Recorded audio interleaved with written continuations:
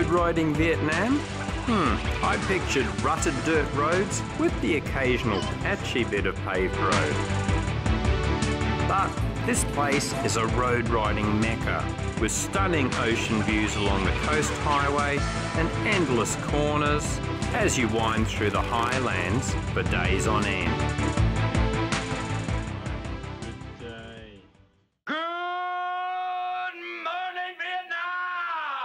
And it is a good morning.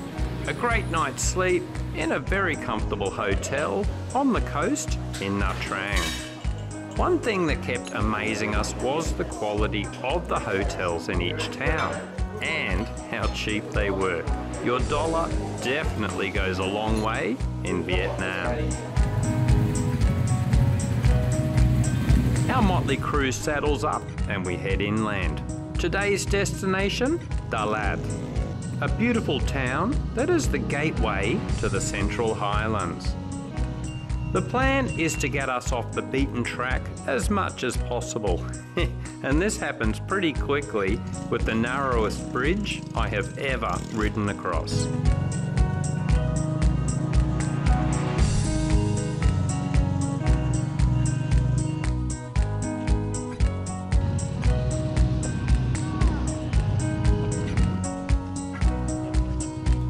The adventure could start quickly today. Our guide says there was a major landslide in the mountains overnight and traffic is banked up for miles. But it seems roads get fixed very quickly here, and overnight they have already cleared the road and traffic is flowing again.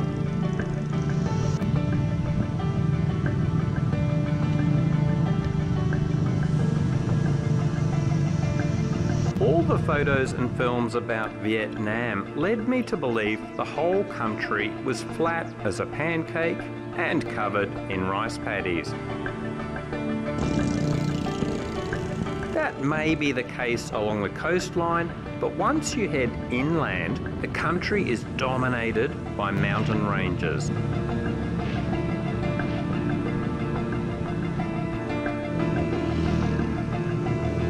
Along with the change in terrain comes a changing climate too. The hot, humid conditions of the coast disappear as we climb into the foothills and enjoy some cool air along with the views.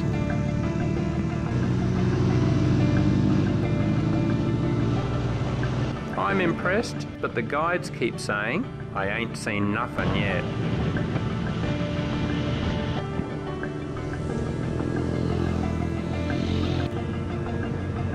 Everyone loved our guides. Cheeky, fun, informative. And bloody good cooks too. If there wasn't a decent restaurant stop for lunch, we would pull up somewhere in a scenic, shady spot and they would cook up a storm. Good Vietnamese cooking. Nice pasta.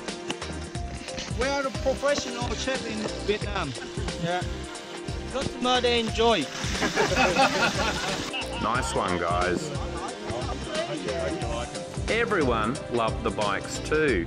There are tough size restrictions in Vietnam, but we all agreed you would probably get into trouble fast with too much power on these roads.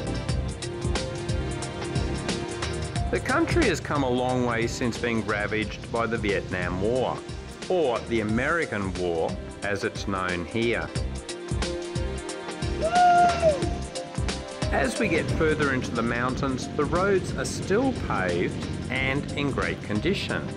And even when we got into more remote areas later, the roads were still fine. I asked the tour guides if they had thought about getting adventure bikes, but it seems the government has done such a good job of paving all the roads, there's no point. I asked about dirt riding, and they said there is a bit of dirt riding in the far north, but most of it is either illegal or riding in questionable areas at best.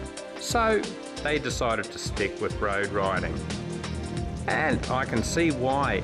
Even though I'm a dirt rider at heart, This is a rider's paradise. Dalat, gateway to the highlands. Beautiful temples, crisp mountain air, and a curious blend of Vietnamese culture and its French colonial past. The French made this their retreat from the hot coastal areas. The Americans did the same during the war. The temples are inspiring, but before we get too spiritual, we remember there's a pile of cold beer waiting for us at the hotel. So it's helmets on a final time.